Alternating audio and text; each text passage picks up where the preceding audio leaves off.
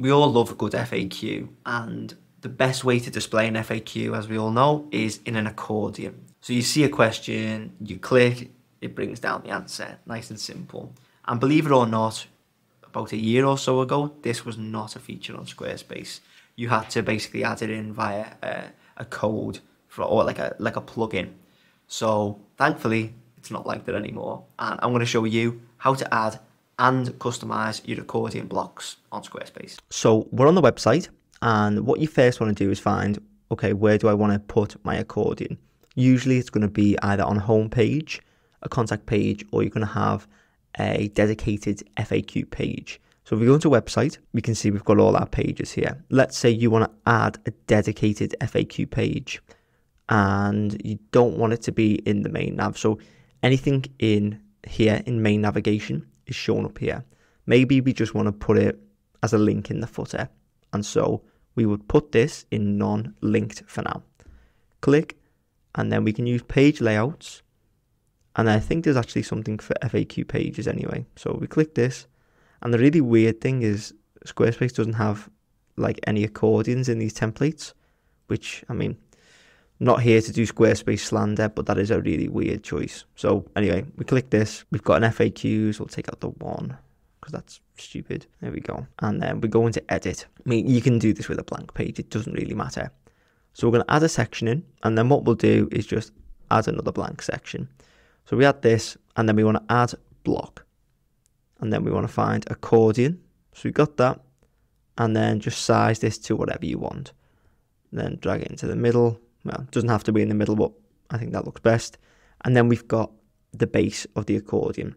So to actually edit what's inside the accordion and how it looks, we want to double click it. And this is going to bring up this menu. So here is where you can edit the items. So let's say this is going to be your question. It doesn't have to be an FAQ, but most people use it as an FAQ. So accordion, let's just say, is Sam the coolest dude on YouTube? / the world. Description will be your answer, and obviously it's yes. So question, answer. And then you can change the description style as you would in the text editor. So you can make it bold, italicized, underlined if you want. You can add a link, or you can remove all the formatting. You can move your items about just by dragging the tabs. So let's say you want to move that to the bottom. Easy peasy. If you want to get rid of it, just click the bin. Obviously we don't want to get rid of that brilliant question, but you can get rid of these. And then you can actually click in and duplicate if you like the setup. I don't know why you would, but you can duplicate too. Then we move into design. So what I'll do is I'll move this and I'll resize this so you can see the changes in real time. Okay, there we go. So click design, and then you can edit, first off, the size of the title. So you've got all of your font sizes to pick from. Let's just make it really big and stupid. You can change the alignment. But you know what? I always make it look big and stupid. Let's make it look half decent. So we'll put it as H4. Go back, and your description. So by default, the width is going to be set to medium, which I think looks a bit silly. So I just always set this to large. Padding medium's fine, and then you can do your alignment as well. I always just tend to stick with left, just because if everything's middle aligned in an accordion, it looks weird, especially because you've got the accordion icons here as well. It just doesn't work for me. So go back into design. Expand first item, so you can land, like when someone lands on the page, this can be expanded. Not really a fan of that either. Allow multiple items open, so let's just save and go out, and then you can see what I mean. So if you were to click this, usually when you click this will automatically close. But with multiple items open, does what it says on the tin, you can have everything open. Again, I tend to opt out of this. I don't really like that, because what you'll find if someone goes to all the FAQs is the section just gets massive, which looks a bit silly. So let's try that again. We'll take that off, and then dividers. So I always keep dividers on, but what I do is I take the first and the last off. So it looks like this. If you can see top and bottom, first and last, they're not there now, and I think that looks way better. And I'll just compare now, toggle them back on, and then you can see, I mean, this is complete personal preference, but yeah, I don't like it.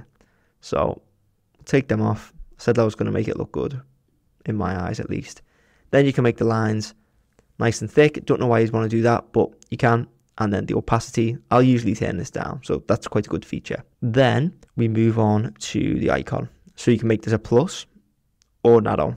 I think arrows look better. Then you can change the size, and then you can change the thickness as well. Literally any of these work in terms of size. Thickness, yeah, maybe just keep it small.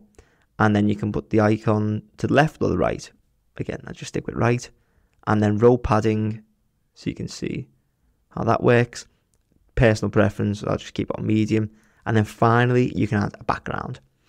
So if you wanted the background to be something like, let's go with black, and then you can give it a little border radius as well. Maybe, yeah, medium padding's okay. So obviously, you'll then have to change the color of the dividers if you were to do that. So you'd go into site styles by clicking the brush, colors, you'd find lightest one. And then what we'd do is we'd go to accordion. We'd go to accordion block a divider color on background, which is a mouthful, and turn that to white. And then you can see we got that, but then we need to do the icons as well. So we go icon color on background. There we go. Hit save. There is your accordion block. Hopefully this helped. If it did, make sure to leave a like, hit subscribe, and check out all of the Squarespace resources in the description below.